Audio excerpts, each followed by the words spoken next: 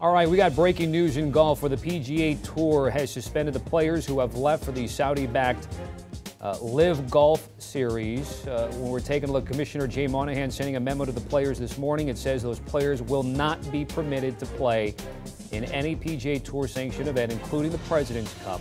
It also promises to suspend any players in the future who opt to play in the Upstart Series.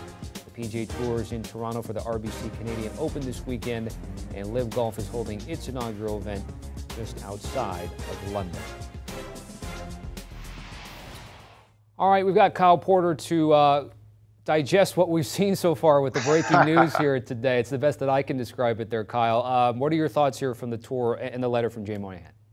Well, it's been a crazy week, Tommy. One of the crazier weeks I can remember in terms of covering professional golf. And there's not a ton of surprise from Jay Monahan's letter. It seems like players are indefinitely suspended. There was no timetable given for either guys who resigned from the PGA Tour, who he said will not be allowed to play in PGA Tour events on sponsor exemptions, or the guys like Phil Mickelson who have not resigned from the tour and will not be allowed to play PGA Tour events as well. So all of those players, there's 17 in all, have been indefinitely suspended, including Dustin Johnson, Phil Mickelson, Taylor Gooch, and several others. So again, not a ton of surprise. I actually, if I'm being honest here, Tommy, I thought the tone of the letter was not as aggressive as I thought it would be. It's been a big week for LIV Golf. You know, you and I have talked a lot about this. Everybody's seen it happening on Twitter, online.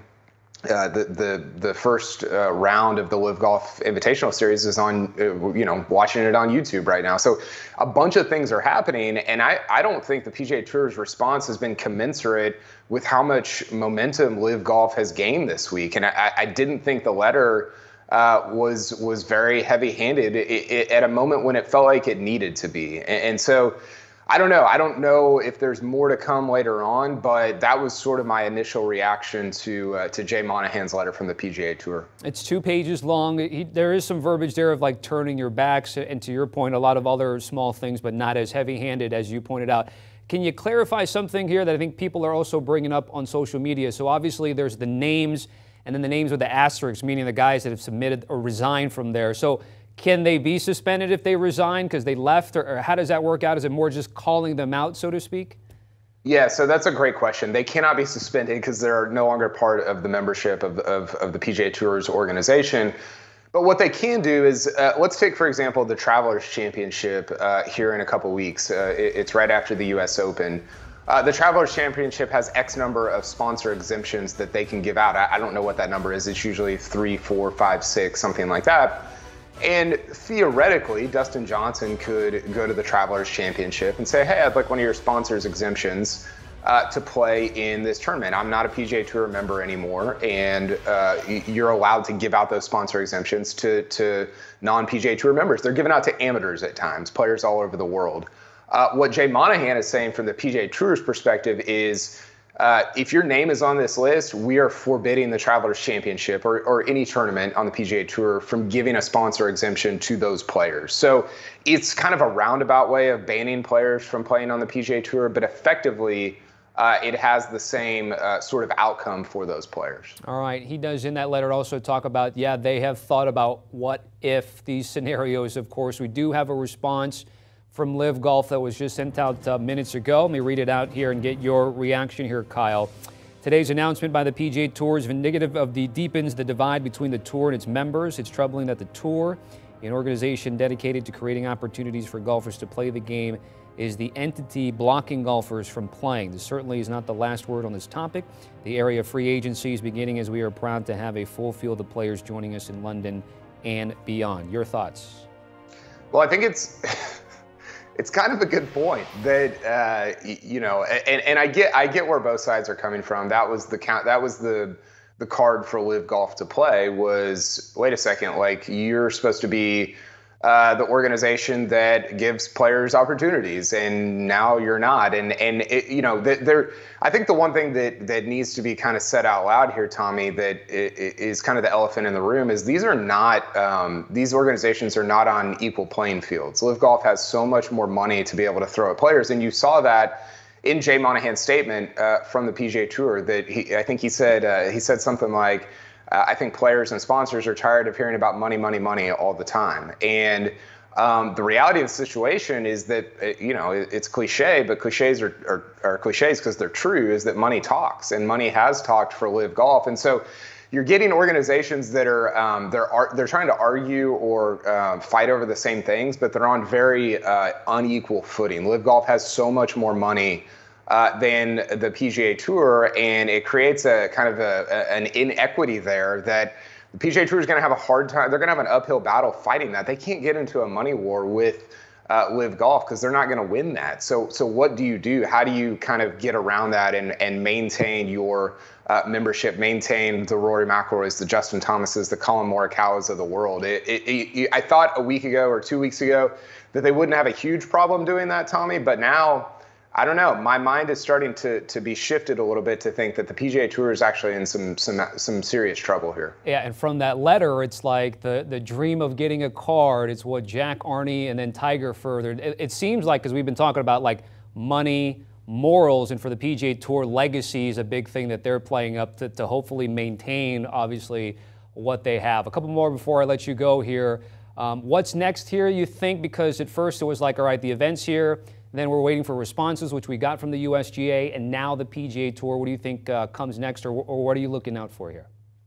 Yeah, and real quick to your point about that, Rory McIlroy actually talked recently. I think it was last week at Muirfield Village at the Memorial about how when you're a young player, when you're 19, 18 years old, you don't care about legacy. You're trying to get a job, make money in professional golf. And so I think LIV Golf is sort of playing to that desire from humans. All of us are trying to get jobs to make money, right? And they are sort of playing into that. As for what's next, I think there are two things. One, you're going to see more players defect to the LIV Golf series, to that group. There's a ton of names rumored out there right now. I've heard a lot of them. I don't know how comfortable I am sharing those publicly, but they're top 100 guys, and they're big names. They're guys that have contended for major championships.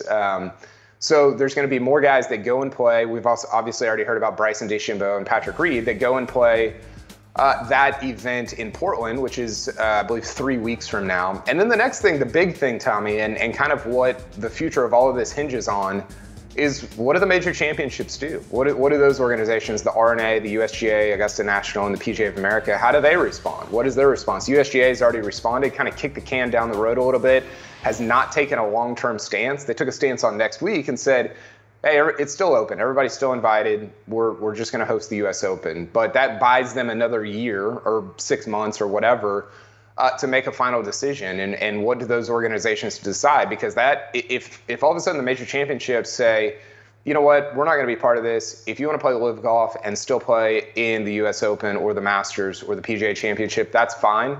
Then you're going to see the floodgates open, and a lot of players that maybe you might not have expected go over to the LIV Golf Series. Last one. I have to ask you, because we're seeing it and watching it unfold. How do you describe the golf right now, LIV Golf over in London? Well, it's been interesting. I personally went into it pretty pessimistic, almost not wanting it to succeed for a variety of reasons. I don't think that LIV Golf is an organization that has a business model that really cares about its fans, or it's not incentivized to do so. But I have to say the production in the golf have been pretty good so far. It's been quick. It's been fast-paced. They have the luxury, Tommy, of not having to run commercials because they're dealing with a seeming unlimited amount of money. And so I don't know if commercials and all that stuff will come later on. But it was easy to make fun of the shotgun start, starting everybody on holes 13 and 17 and 4 and all over the place. But the fast-paced nature of it and the fact that the round is only going to take 4.5 hours, it's actually been somewhat compelling so far. So I don't love reporting that, but that's been honestly how I felt about the LIV Golf event so far in London. Yeah, they've got the interesting graphical bar there for the team format. And as I'm watching it, I've got the feed right now. They're sort of overlaying the instructions of the team format, which I'm sure they'll continue to do as they push this event to golf fans, not only here in the States, but around the world. Thanks to Kyle Porter again with the breaking news. Do you want a sports network that delivers everything that matters about the game? The highlights, the picks, the instant analysis, no yelling, no fake debates, no politics. Hit the subscribe button and never miss a moment.